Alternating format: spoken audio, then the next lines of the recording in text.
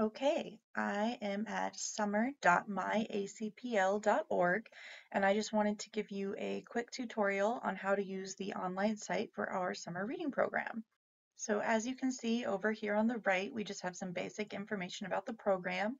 Basically, you're going to log books that you read, digital programs you attend, and challenges you complete to earn points. And those points are going to get you drawings for prizes at the end of the summer. And we also have a link here so you can find all those digital programs. Okay, so if this is your first time using the site, the first thing you're going to want to do is create an account by clicking on Register. And that's going to bring you over to the Create a New Account page. And right here at the top, it's going to explain a couple of options for you. One is to create a family account, which is really convenient if you have more than one kid in your family who would like to sign up. You can do that all with one username and one password. And that lets you manage them all together. The other option is, of course, to just have an individual account. If you just have one kid or teen who would like to sign up, then you can do it that way. But either way, you're going to fill out the same form to start with, and then you can just decide if you want to add more than one user on the next page. So the first thing you'll need to do is select a username. I went with I love to read, appropriately enough. Then you will just need to put in your email. This is how you're going to get updates, and also one way we can get a hold of you if you win a prize at the end of the summer. Then you'll need a password so that you can log in the future.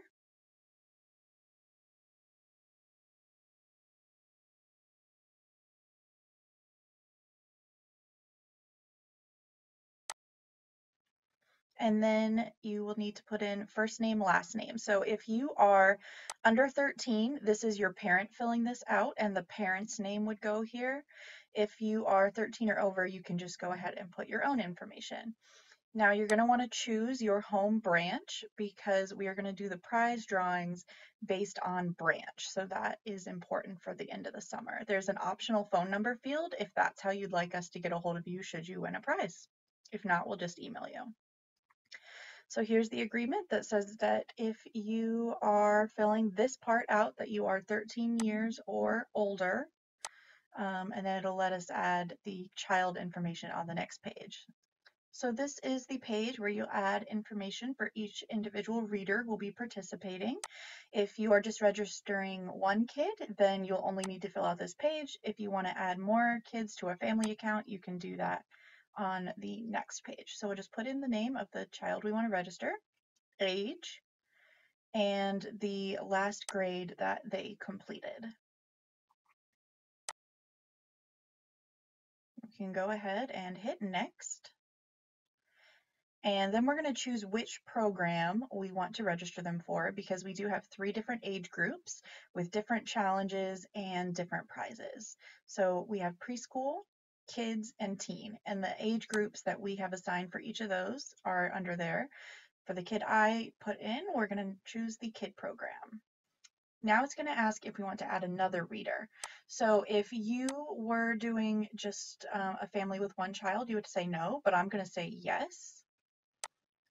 And I'm going to add another reader.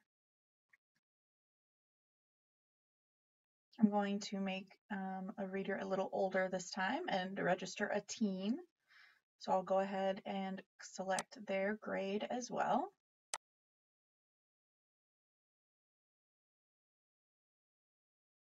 And because I went with an older reader, I'm going to select the teen program this time. Now it's going to ask me if I want to add another reader. This time I'm going to say no, that family is complete. And that takes me to the reader dashboard, which is the home page once you are logged in. So you can see a lot of different things here. One thing you can see at the top is a message that you have already been awarded a badge. You get a badge just for signing up, and we'll talk about those in just a minute. But first, you can see here on the left, under that message, that there is a current reader box. It shows both the kids that we registered, and Jane is currently the one who is selected. And Jane is ready to log a book that she has read. So over here in the middle, we have the box for that. It's really simple. You just enter the title of the book you've read. You can put the author in, that is optional. There is the option to rate the book. She really loved The Cat in the Hat, and then click submit. Now, once she submitted that book, it added points. You can see over here, one book is worth 20 points. It also gave her a message that she earned a badge and reached level 1. So if you scroll down here, you can see the badges that she's collected, one for signing up, and then a level 1 badge with Puss in Boots there. You can earn lots of different badges as you go along. You can also earn points by doing things other than reading books, and you're going to find that in the activities box down here on the bottom right. So it has lots of different things. It has challenges that the librarians have set for you, things you might need to go outside for, craft projects, games, cooking, all different things. And these are based on age group, so they might look different depending on what age child's page you're on. But one thing you can definitely do is attend one of the library's virtual programs. So you just click claim, it's all in the honor system.